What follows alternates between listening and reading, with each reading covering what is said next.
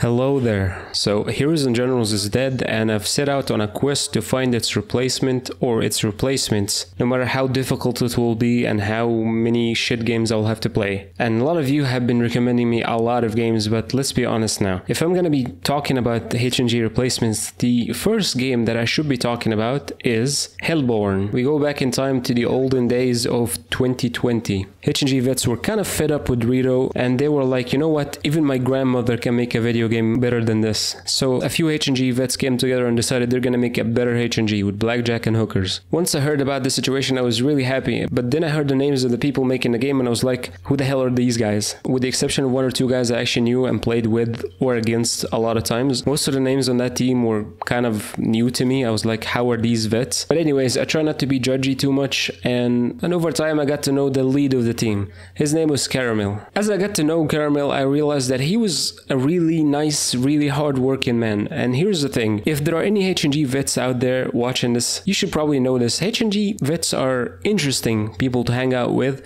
but when I think about all the HNG vets that I played with or against in the past 10 years, there's only probably like one name that I can think of that is somewhat nice, and that's XLT. And XLT isn't even like straightforward nice, he's more like a senile old man nice. Anyways, as I got to know Caramel, I realized he was like through and through a nice, hard-working person, and over the course of the last few years, I got to see that on more than one occasion, just how nice he is, how hard-working he is, and how passionate he is about the game. And to tell you the truth, even when people started to lose a little bit faith with the game. After all, it was supposed to give us like an early closed alpha, maybe in early 2023 or even late 2022, and that never happened. So people started to lose faith, and for a good reason. But not me. I actually had faith in the game, just mainly because of Caramel. So when I heard that the game was just unceremoniously shut down, I was really surprised. I got a message from XLT telling me that a few weird messages were dropped in the Hellborne Discord, after which the Hellborne Discord was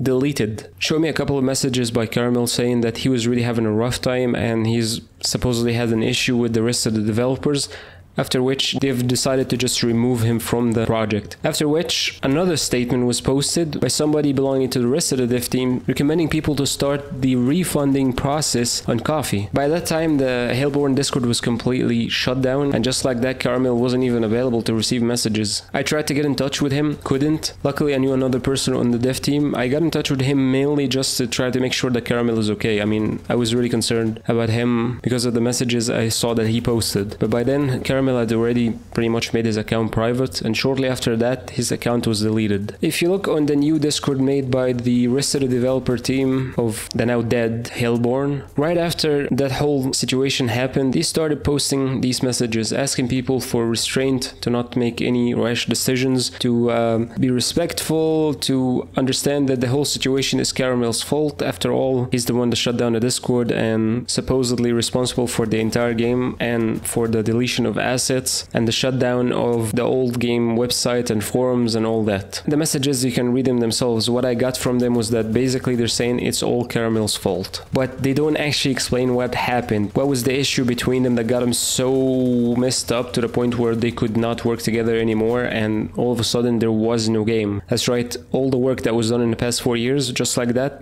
gone. Do they explain what actually happened? How was that work gone? Not really. The whole situation was hectic. They were dealing with a lot of probably abusive messages and DMs from old disgruntled players. They had every reason, by the way, to be disgruntled, but at the same time, I would understand if the devs decided at the moment they are not going to talk about any of this. They're just going to take some time, and that's fair. And yet, when I spoke to that dev I was telling you about, I tried to explain to him that the situation looks really, really bad, sketchy even, and they should probably be full transparent as soon as possible, and he agreed with me. He said that they're going to be putting out statements as soon as they can, explaining to people what happened. That was probably like 3.5 months ago. I kind of forgotten about Hellborne and I got busy with other things RL, but since I'm doing the whole HNG replacement thing, I can't really look for a replacement to HNG without looking at what happened to Hellborne. So I joined their new Discord and I started reading the messages on it. I think 3.5 months is probably more than enough time for them to get their things and affairs in order, and then explaining to the community what actually happened. After all, they owe them that much if not more. And we're gonna get more into that. What I realized is that there was no explanation ever made. Just asking people for restraint and patience, time after time after time, week after week, and then nothing. No explanation was ever made. Second thing, I also realized there are still no full refunds for people that actually have been back in the game for like years. If somebody was back in the game for like 3 or 4 years and getting back like 10-15% of the money he spent, he was lucky. Here's what I think about this entire situation. There are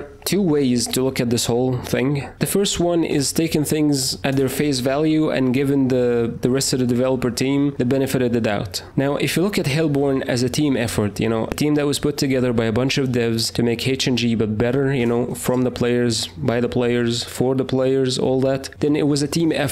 All of them were responsible for the game. All of them were responsible for the money received from their backers. Now, they claim that Caramel is literally responsible for the destruction of assets. Just like that, he destroyed assets and was gone. If it's a team effort, if all of them have equal parts in this project, why the hell did they leave everything in the hands of just one person who supposedly is responsible for the destruction of the entire thing? All the money that was spent supposedly was in his possession. They can't even give back refunds. They can't finish the project. They said, and I quote, that we should consider this a new project. They're starting pretty much from scratch. At which case that I have to say, well then, they are a really poor judge of characters. After all, they picked a terrible person to be their teammate. If anything, not even their teammate, but the project lead, right? Anybody that would do that thing is a terrible person. I mean, anybody that would just up and delete a team project that they've been working on for 40 years is a terrible, terrible person, right? Now, that's not the Caramel that I've dealt with at all. That doesn't sound like him. Plus, that's not what they say either. They say that he's a really nice person. Now, once again, we're looking at this as a team project. They're all responsible for it. If that's the case, then just because one of the team members decided to just up and delete the entire project, that doesn't mean that it's not equally your fault. No, that's not how it works. When it comes to team efforts, when one guy screws up, it's still the fault of the entire team. When one guy destroys the work that you've been doing, it's still the fault of the entire team, which means you're still liable to refund people all the money that they've paid to back you for a service that you cannot deliver anymore. If it's a team effort, you want to tell me that during that 4-year period, not a single one of you received a single paycheck from all the money that was being pulled every month by Coffee? If you can no longer provide them with the services that they're paid for, then what you should be doing is pull all the money you've received together and then making up the deficit and paying people back, because that's how it works in a team effort. You're all equally responsible. Just because one guy screwed up doesn't mean you're off the hook. That doesn't mean you can deflect the blame and say it's all his fault. No, that's not how it works. The entire team screwed up. You all are responsible and you all should be paying people back. Now, believe it or not, ladies and gentlemen, this was the nice way of looking at it. After all, there is also the not so nice way. Now, again, this is purely my point of view as someone that has known Caramel, dealt with him before, knows how nice of a person he is, and is looking at this from the outside, seeing the statements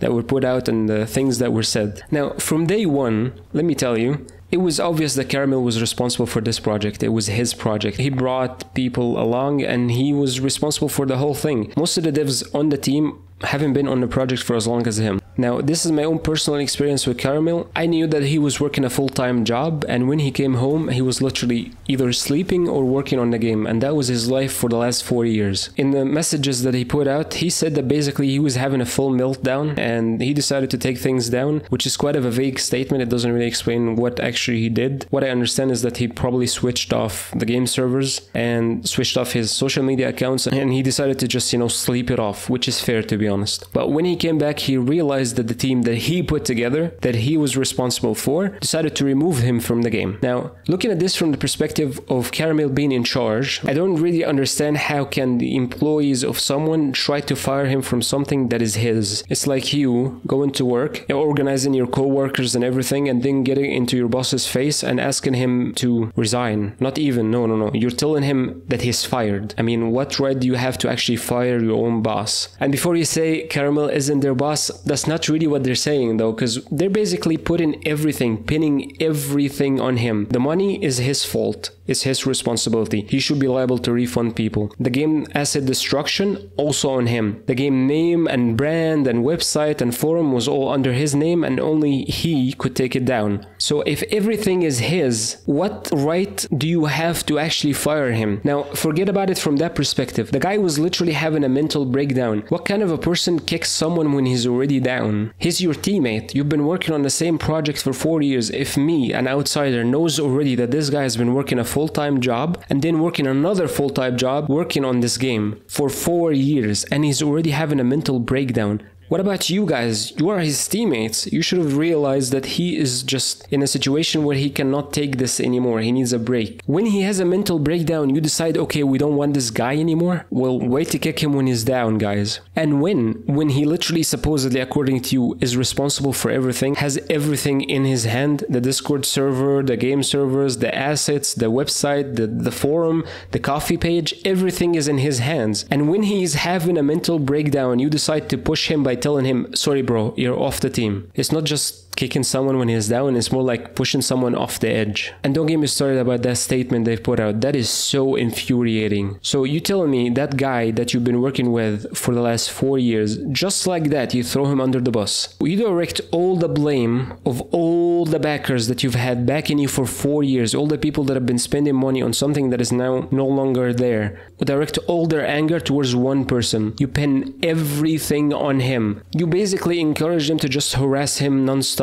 A guy that once again just had a mental breakdown. They basically bullied him off the internet, and then they have the audacity to push back on people asking about refunds, saying that what they care about is not the money but people's mental health. You have literally directly sent an angry internet mob to harass your own teammate who's having a mental breakdown. And then you have the audacity, when asked about the refunds, which you are liable to pay back, by the way, you say that you care about mental health over money. You see, it's hard for me to see you doing things like that and then take your word for it and actually trust it. Here's a few other issues that I found like kind of a red flag once I started reading through the messages. First of all, once the whole situation happened back in April, they were immediately more concerned about making legal documents for a new game. While you might look at this as learning from past mistakes, for me, if I was in your shoes, I'd be more concerned about resolving the standing issues. You know, people not getting their money. But no. What they were more concerned with is dodging responsibility, pinning everything on one person, a person that, once again, I repeat to you, has been bullied off the internet. He can't even defend himself anymore. Another thing that I found really annoying is how lazy they were about giving the old supporters recognition. First of all, they required them to look for the new Discord server, then join the server, and then DM the mods telling them that they were supporters to give them the supporter role, despite the fact that they already had a list of all the supporters. Again, it's what they said themselves. No matter how you want to look at it, giving them the benefit of the doubt, or even if you want to look at it from a more cynical point of view, they're indirectly or even directly responsible for Hellborne being dead. And immediately after the game has been confirmed dead, they're just like that. They're moving on to a new game, just like the last 4 years of work didn't just get flushed down the toilet like it was nothing. They say that they're not going to make any promises about the new game and they're not going to ask people for money. But at the same time, I mean, how am I supposed to take your word for it? At the best case scenario, you are lazy and incompetent. You put everything in the hands of one man who supposedly was not trustworthy, and he literally destroyed the work of 4 years, and with it all the money that people have been spending to back you guys up. So again, at the very least, you're just very much incompetent. Or of course, you could just be lying. How am I supposed to take your word for it either way? And before people think I'm being too harsh on these people, look man, I have a huge issue with people that make promises and then break them, okay? These people said that they were pushing for more transparency, when in reality, when they've had the chance to be transparent,